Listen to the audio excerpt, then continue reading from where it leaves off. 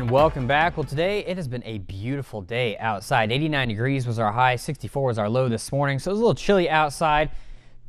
Could be chillier. 1904, 58 degrees was our record low. Of course, no precipitation. We don't need any, and we're not going to get some for a little while longer. We are looking at some as we go into your weekend, unfortunately. Tonight's forecast, 65 degrees, clear skies, winds pretty calm out of the east-northeast. And for your highs for tomorrow, yeah, right near average, in the lower 90s. Partly sunny skies. We'll have a few more clouds, mainly down to our south, but those will start moving on up to the north as that front we were talking about way down it was in the Gulf of Mexico yesterday. It's going to slowly move back up as we go on throughout the weekend, and we're going to have another boundary rolling through with that. It's going to bring the chance for some showers and thunderstorms. And unfortunately, you're seeing this right. Our heat indices are looking to be in the upper 90s near that century mark once again tomorrow. So, and get ready for a start to some mugginess today. To put it into perspective, our humidity values, our percentage humidity, was only about 40% overall throughout the day. We had dew points in the 50s.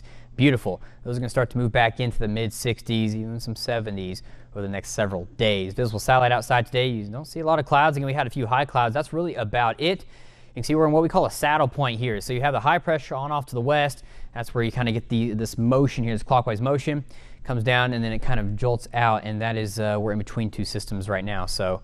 And that's what we're watching for, is as this high pressure moves on off to the east, yeah, it's going to start to allow this front to roll back to the north and bring in, again, several more rounds of potential showers. Radar satellite has been clear. What you're seeing up to the north, that's just some returns, no showers hitting the ground right now. That happens pretty often during the day. You can see that could be bugs, a number of things, birds.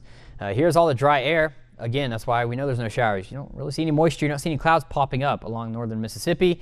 Really don't see very many clouds except down near the Gulf Coast. This is that one boundary we're talking about that's become stationary, and it's going to become not so stationary again next 48 hours or so. Future radar, though, is going to keep us clear tonight into tomorrow as well. We'll have a slight chance for some showers tomorrow during the afternoon, evening hours.